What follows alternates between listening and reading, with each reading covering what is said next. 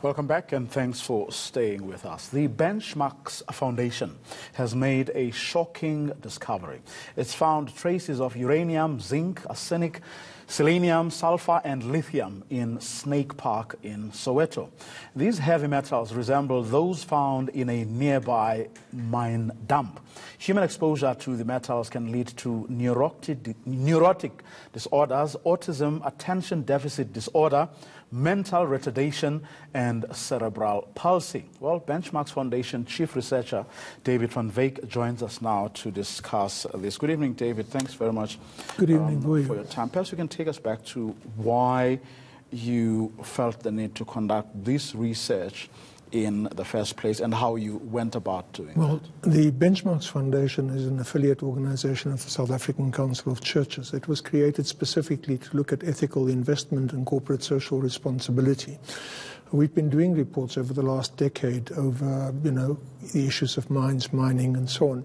The big issue at the moment is mine closure. We've got 6,000 abandoned mines in South Africa. Now, if you look at the spatial arrangements of apartheid, most black, Asian and colored communities are to the south of Main Reef Road, and they are actually below where the old mines used to be and where there are a lot of abandoned mine dumps and so on. And so the prevailing wind direction goes across Soweto, and so it blows most of this dust into Soweto. Okay, and so on the northwestern edge of Soweto, there's Snake Park or Tulani, and just next to it is an old mine dump called Vlakfontein, which used to be an old uranium and gold mine dump.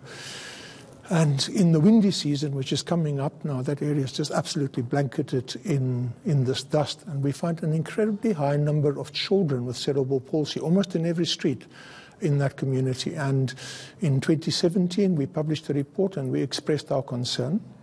And then in 2018, we actually took some hair samples from people. We took dust samples and we took water samples. And we had the CSIR analyze those samples. We had laboratories in France analyze those samples. And we found, for example, in the water, 30 parts per million of uranium is what is allowable, but there was 14,250 parts per million in the water that comes off that particular dump. Now, the problem is that you've got evaporation ponds below the dump, and children swim in that water during summer. You can go there anytime in summer and you'll find the kids swimming there. Cadmium, 3 parts per million allowable. There was 453 parts per million in the water tested. Arsenic, 10 parts per million allowed. There was 340 parts per million allowed. If we look at mercury, 6 parts per million, there was 320.56 parts per million in that water, and children are swimming there. It's not fenced off, it's not signposted, it's not secured. The National Nuclear Regulator requires that these waste dumps actually be secured, fenced off, and physical security be there to prevent people from going in and out of those dumps, and people can just walk into them. And whose job is it to ensure that those who are supposed to behave responsibly do in fact do so? Well, I think in the first instance, we're having 6,000 abandoned mines in this country, and that points to a problem. It means that the regulator is not actually regulating effectively. There is some 60 billion rands available for mine closure in the country. Very little of that money has actually been used because I don't think people know how to effectively close the mines. It's a real. So where does the money go then? The money is lying somewhere and it's not being utilized at the moment. It should actually be utilized. It should actually, all those dumps to the north of Soweto and to the east of Soweto, the Diepkloof dump, the Vlakfontein dump, the Vogelsvryfontein dump, all those dumps should actually be removed. We're talking about 6,000 abandoned mines. Yeah. Now, you would have thought, because it would seem, to me, that the government is once again found wanting. Well, I think is it because there's oversight? Is it capacity issues? Do they simply not care? Have you been able to put a finger on what could be the reasons they're not doing what they're supposed to do? In the newspaper articles earlier this week, the government responded, the Department of Mineral Resources responded saying Vlakfontein dump is not their responsibility because it was created before 1994. That's nonsense.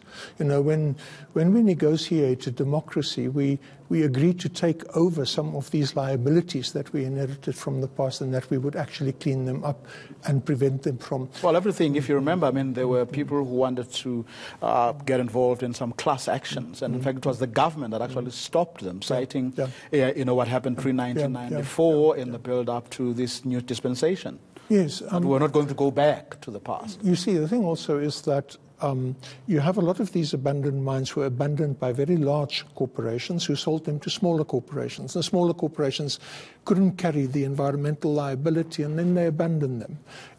So there's the scale down. So there's a problem in law. The MPRDA, the Minerals Petroleum Resource Development Act, needs to be amended to make room for a clause that says you cannot abandon a mine, let's say, 5 years before closure. You have to stay with the mine until it is closed. Because the big guys just sell it off and they say it's no longer our responsibility. We know of some big companies that sell off mines and they discount the mine closure fund as part of the price to make it attractive for smaller guys to buy it. But now, what your research has shown is that the level of all these elements that were found there, they far exceeded the allowable margins in terms of World Health Organization safety standards. Now, given the fact that our own government doesn't seem too keen to actually do anything about this, is there an opportunity out there perhaps for people to perhaps mobilize organizations like the World Health Organization to actually have a look at this and help currently us? We're doing research as to how to rehabilitate this kind of depleted environment.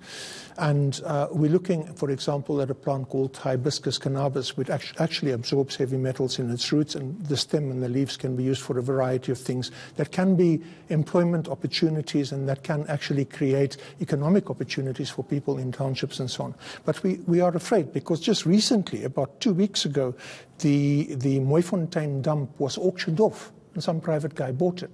And the land around it is completely contaminated. Next thing you will see, there will be housing going on there. And the people who buy the houses, if they buy the houses from the banks, they will be buying a death sentence because they are buying highly radioactive land. The Shaft 17 land was auctioned off 2 weeks ago. We know of the Chinese building low-cost housing just off the M1 on an old mine area, which should actually be lying fallow for 40 years. But they are actually building on there. So there's a great pressure for land in Johannesburg and for housing. But really, there are some areas where you should not be building. Like a mine dump, for example, should have a 500 to 1,500 meter exclusion zone. Yet we find in Diep Kloof certain property companies built right up to the mine dump. And the people in that area are very sick. We're actually working with them as well. But clearly, David, no one in the position of power and responsibility cares right now. The question is, what do we do? Because you can churn report after report that confirms what this one has just confirmed. But if nothing is being done about it. Well, I think that the recourse that civil society recently has had has been to the courts. You've seen the Tolobeni case, you've seen the Bakatla Bakafela case, you've seen the Bombela case, and so on. And eventually we will get to this point where no one wants to listen. We can show the paper trail of trying to engage. We can show the amount of correspondence between us and mining companies, between us and government, and so on, the number of meetings and so on that we've held, and they've gone nowhere.